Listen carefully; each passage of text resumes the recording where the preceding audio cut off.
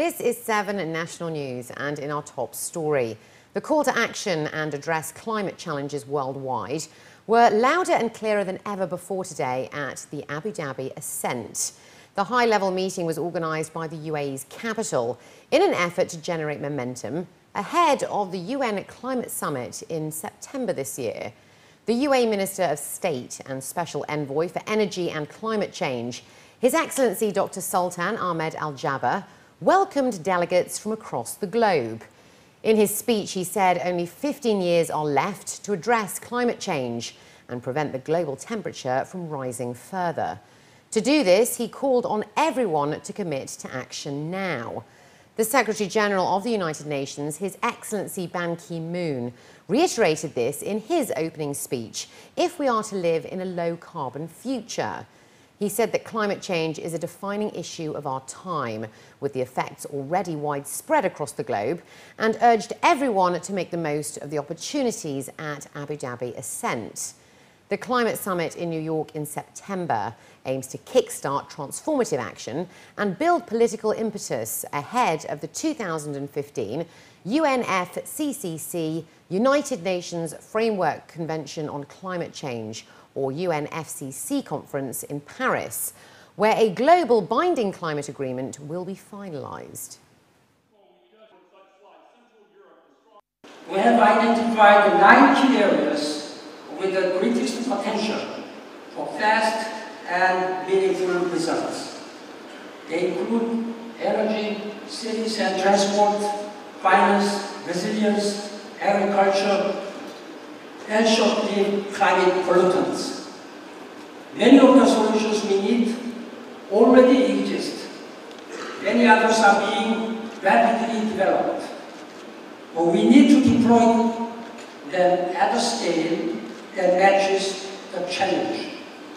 And we need to do it now, because we may not get a second chance. The benefits of addressing climate change include reduce the pollution, improve the public health, fewer disasters, less poverty, cleaner, more efficient and affordable energy, better manage the forests, livable cities, and increased food security. These are not distant dreams. Around the world, there is a growing vanguard preparing to make them tomorrow's reality.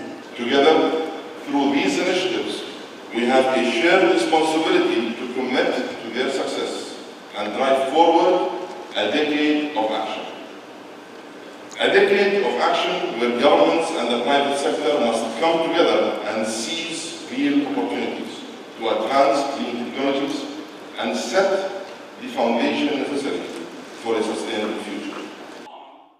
The two-day summit aims to involve public and private sectors across the globe to come up with concrete solutions and commit to realising the same goal of a sustainable future. Drought, floods, poverty and a lack of food security are just some of the effects of climate change, which was strongly presented by the former US Vice President and Chairman of the Climate Reality Project, the Honourable Al Gore. He shared a number of photos and videos, in addition to statistics that showed how the globe is hotter than it was 30 years ago. However, he said the solution is available now, and said that experts estimate that within 6 years, 82% of the world's people will live in regions where electricity through solar power is equal to or cheaper than that of the average price from other sources. However, it needs everyone's support and collaboration to make it happen. I bring you good news here today. Actions are already being taken. The business community is moving swiftly. The investor community is moving. Many regional and local governments are moving. Some national governments are moving. We are going to prevail. The only question is, how long will it take to prevail? Under the directives of the UAE President, His Highness Sheikh Khalifa bin Zayed Al Nahyan, the Khalifa bin Zayed Al Nahyan Foundation is sending urgent humanitarian aid to the victims of a series of landslides in northeast Afghanistan. The massive landslide triggered by heavy rain is reported to have buried more than 2,100 people, displaced more than 4,000 and destroyed more than 1,000 houses in a remote mountain village area in northeast Afghanistan. Additionally, His Highness Sheikh Hamdan bin Zayed Al Nahyan, the ruler's representative in the western region and the chairman of the Red Crescent Authority, also under the directives of the UAE president, has given directives to send emergency aid to the victims. The relief aid includes tents, food items and medicines. Dubai is looking to become the world's most visited city. That's according to the Emirates Tourism Authority, just 1 year into the delivery of Dubai's tourism vision for 2020 to attract 20 million visitors annually. According to a DTCM statement, if a growth rate similar to that achieved in 2013 is maintained, a 10.6% year-on-year increase equating to 11 million hotel guests, Dubai will achieve its tourism vision. London currently holds the title of the world's most visited city, with 16 million tourists last year. The announcement comes ahead of the Arabian travel market, which starts on Monday, where the Department of Tourism and Commerce Marketing will discuss the achievements and growth made over the last 12 months. Speaking ahead of the ATM, His Excellency Halal Saeed Al Mari, the Director General of Dubai's DTCM, stated that since His Highness Sheikh Mohammed bin Rashid Al Maktoum, the UAE Vice President and Prime Minister and ruler of Dubai, announced the tourism vision for 2020 at last year's ATM, the UAE has won the right to host the Expo 2020 in Dubai. The first phase of our second international airport has opened at Dubai World Central, and a substantial number of new hotels, attractions and events have either opened, taken place or been announced. He added that major legislative changes have also been made, which will directly and positively impact the tourism sector. Dubai's Road and Transport Authority are to dim street lights in residential areas with low traffic movement in order to reduce energy consumption. The RTA has already started the power-saving policy, and Maytha bin Uday, the chief executive of the RTA Traffic and Roads Agency, was quoted in a local daily as saying that 44% of streetlights will be switched off in residential communities after 10 p.m. However, she added, this will vary from one area to another due to several factors, such as the number of lighting poles. The chief executive added that lights will remain on at intersections in order to ensure safety. Notary public services and payments at the RAK Courts can now be accessed online. Customers no longer need to appear at the counter and can now submit any of the listed requests to the notary public online.